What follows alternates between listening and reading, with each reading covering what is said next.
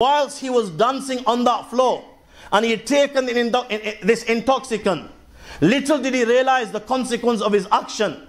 But for every second the intoxicant was inside his body, his iman was becoming weak.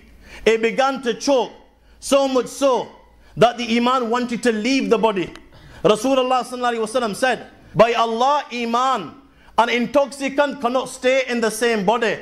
One will drive the other away. The intoxicants will drive the iman, and his iman will leave the body. So his iman came out as soon as he took the intoxicants. How? Rasulullah ﷺ said, whenever somebody commits zina, whenever somebody takes intoxicants, Allah takes his iman from within his body, just as one of you takes off his shirt from above his head. Allah takes his iman. Now, when he taken the intoxicants, his iman had left his body, and it was above his body. It was above his head. And he was in such a condition when he was dancing upon that dance floor that the iman was above his head. And if he died in that condition, he would have died without iman.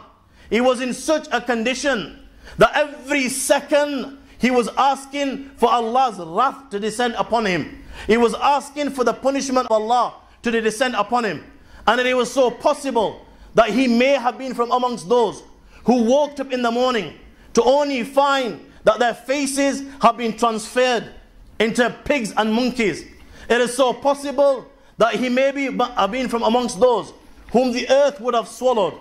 It is possible that he may be been from amongst those upon whom it will rain of stone, just like it rained upon the people of Lut, on whom Allah will descend the wind, like the one that destroyed the earth. Why? Because Rasulullah ﷺ said that there will be people from amongst my ummah, and they will be partying all night, just like J5 was partying all night, chilling and thrilling, pubbing and clubbing, taking intoxicants, enjoying themselves, keeping themselves amused, when all of a sudden the punishment of Allah will descend upon them, and they will realize that their faces have been transformed into monkeys and pigs. There will be a group of them for whom the earth will open and the earth will swallow them. Rasulullah ﷺ said, on a group of them it will rain of stones, just as it rained upon the people of Lut. وَلَتُرْسَلَنَّ عَلَيْهِمُ الرِّيحَ الْعَقِيمُ.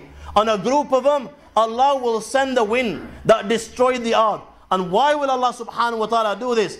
Because they would take wine, they would take dope, they would take weed, they would take smack and crack, they would take intoxicants, they would wear harir, silk, clothes which Allah subhanahu wa ta'ala has made haram, has forbidden, because they would break ties and relations, because they would wheel and deal in sood, interest, and take interest. This is why Allah subhanahu wa ta'ala will punish them. So it is so possible that he may have been from amongst those on whom these punishment will descend. And whilst he was in that state of intoxication and on the dance floor making them moves, Allah subhanahu wa ta'ala will never accept anything from him in that state. If he was to make worship and fast and pray, Allah will throw it on his face. If he was to recite tasbih, Allah will throw it on his face. If he was to give sadaqah, Allah will throw it on his face. My friends, this is the condition that he was in. But little did he think of these consequences. Little did he think that he was going to die.